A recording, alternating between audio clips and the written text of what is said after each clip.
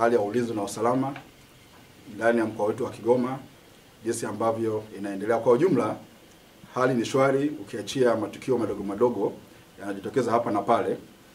Kwa mfano, tarehe 10 mwezi wa 3 kuna tukio moja ambalo lilijitokeza la unyang'anyi wa kutumia silaha maeneo ya kijiji cha Nyarulanga ambako iko mpakani kati ya wilaya ya Kibondo na wilaya ya Kasulu. Kuna majambazi ambao walikuwa wanasemekana walikuwa zaidi ya 5.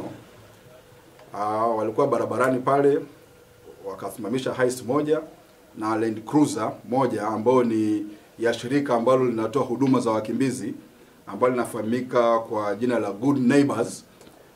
Wakaweza kuwapora vitu mbalimbali ikiwepo laptop na smartphones pamoja na hela za wale abiria ambao walikuwepo katika yale magari.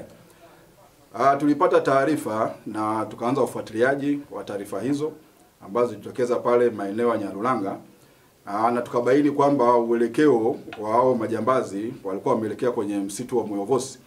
Tulituma vikosi vyetu ambao viko kule.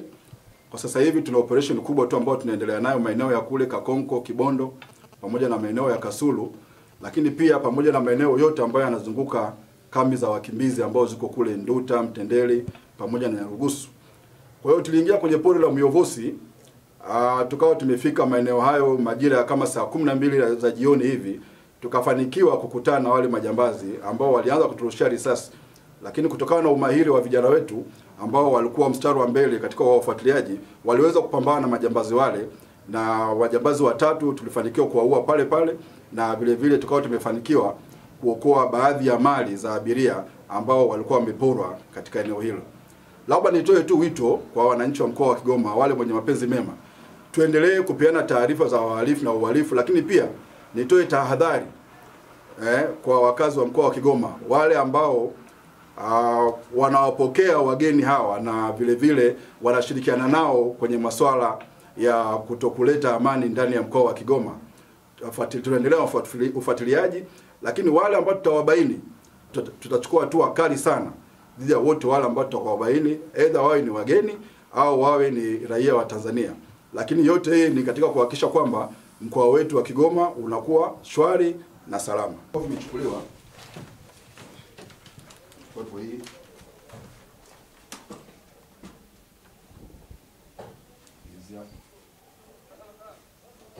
ambazo baada ya mapambano makali kabisa katika msitu wa Muyovosi kati ya majambazi watatu ambao tumewaua, mmoja wapo alikuwa amebeba begi ile ambao walikuwa wameweka vitu vyote hivi.